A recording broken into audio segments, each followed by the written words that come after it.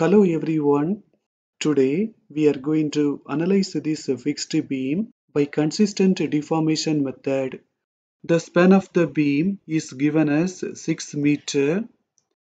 This beam carries a concentrated moment 150 kilonewton meter at a distance of 4 meter from the left support. The concentrated moment is acting in the clockwise direction. Now let us find the degree of static indeterminacy.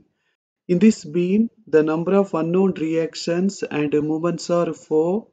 The available equilibrium equations are true. The degree of static indeterminacy will be 4 minus 2, so it will be 2. From the point B, let us release MB and RB so that the point B becomes a free end. Now this beam is a cantilever beam. Now let us make the coordinates diagram. Let us keep RB as the first coordinate and let us keep MB as the second coordinate. In these two equations, to find these displacements, we are going to use unit load method. In the unit load method, we have to find the moment M, the moment M1 and the moment M2. First, let us find the moment M. We have to make sections. In this beam, there are two different parts, AC and CB. So we have to make two sections. You can see that I have made two sections, one in AC and one in CB. I have made both of the sections at a distance of X from the point B. Now let us make a table. In the table, first let us enter the members. There are two members BC and CA. Let us enter them. For both of the sections, the origin point is B. Let us enter that. For the member BC, the limit is 0 to 2. For the member CA, it is 2 to 6. Now we are going to find the moment M. We are going to find the moment from the point B. In this case, we have to follow left-hand side rule. Clockwise will be negative and anti-clockwise will be positive. Let us find the moment M in BC.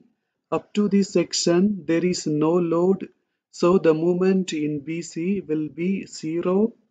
Let us find the moment M in CA. Up to this section, there is no load, but we have a concentrated moment 150. It is acting in the clockwise direction, so it will be negative.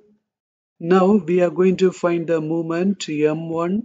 For that, we have to remove all of the loads and moments from the beam, and then we have to apply unit load in the first coordinate.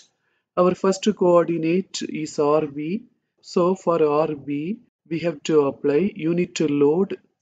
Here I have applied unit load. Now let us find the moment M1. Up to both of the sections, there is only one load, that is the unit load. The unit load is acting in the anti-clockwise direction about both of the sections, so it will be positive and the distance is x. 1 into x, we will get x. Now we are going to find the moment M2. For that, we have to apply unit moment in the second coordinate. Our second coordinate is MB, so we have to apply unit moment for MB. We have kept MB in the clockwise direction, so we have to apply the unit moment in the clockwise direction. Let us find M2. Up to both of the sections, there is no load. We have only the unit movement. It is acting in the clockwise direction, so that it will be negative. Now let us find delta 1L. The formula is integration of m1 upon ei dx. For BC, the value of m is 0, so no need to do the integration. We can directly enter 0. For the member CA, let us apply the values of m and m1. The limit is 226. Now we can take a calculator and do this integration. If you do not know how to do integration in the calculator, see the description below. There is a link. You can click the link and watch the video. For delta 1L, we will get minus 2400 upon EI. Now let us find delta 2L. The formula is integration of m2 upon EI dx. In the formula, let us apply the values of m and m2. For delta 2L, we will get 600 upon EI. Now let us find delta 11. The formula is integration of m1 square upon EI dx. Here we can use a shortcut. For both of the members, the value of m1 is same. Also, EI is constant. In this case, we can do only one integration. The limit for the integration will be 0 to 6. For delta 11, we will get 72 upon EI.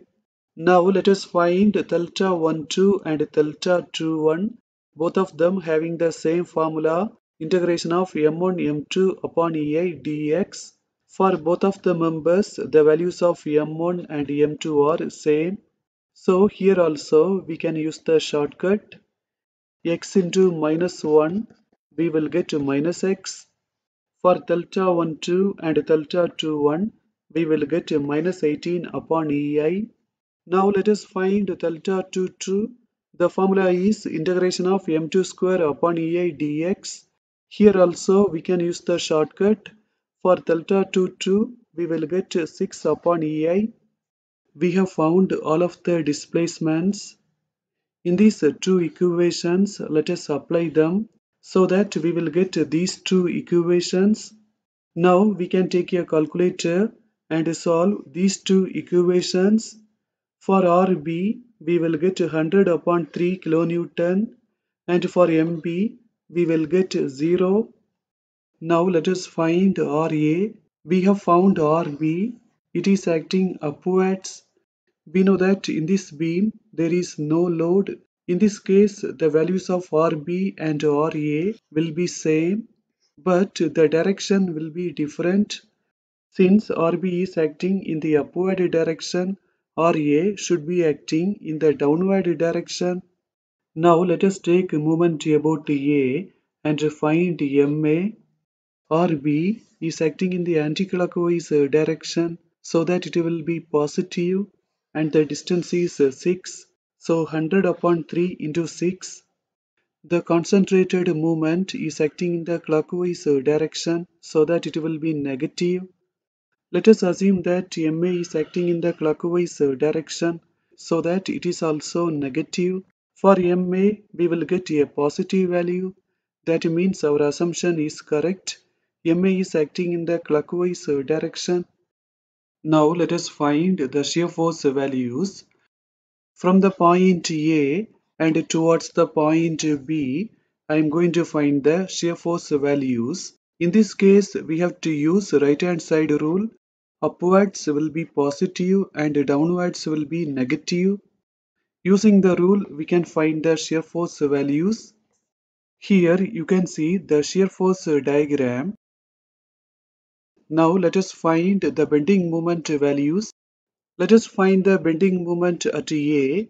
In the point A, we have MA, which is acting in the clockwise direction, so that it will be positive. Now let us find the bending moment at just left of C.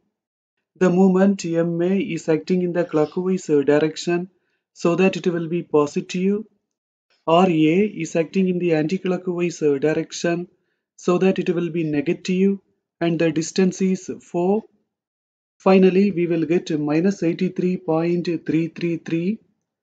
Now let us find the bending moment at just right of C. For that, with this value, we have to add the concentrated moment 150. Since the concentrated movement is acting in the clockwise direction, it should be applied as positive. Finally, we will get 66.667. We know that in the point B, the bending moment is 0. Here you can see the bending moment diagram. This is the point of contraflexure. In this point, let us make a section and find the distance. In that point, I have made a section at a distance of x from the point A. In this section, we can find the moment and we know that it is 0. Using that concept, we can find x. Let us apply that. Now we are going to end this session. Thank you for watching this video.